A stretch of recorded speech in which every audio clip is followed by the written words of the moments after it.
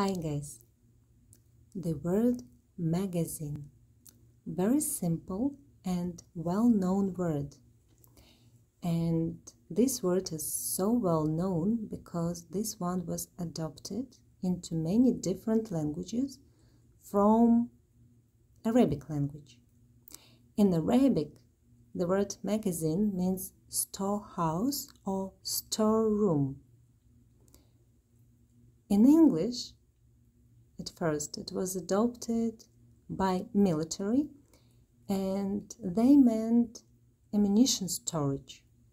When they used the word magazine, they were talking about ammunition storage.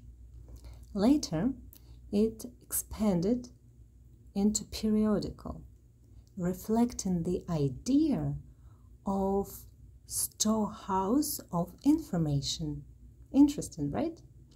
Because magazine literally has a lot of articles, a lot of ideas, a lot of stories and features in it. So it stores information, storehouse for information. And we know the word magazine in English in this meaning right now. But if it happens and you watch old British movies, you still can find this way of usage like storage for ammunition.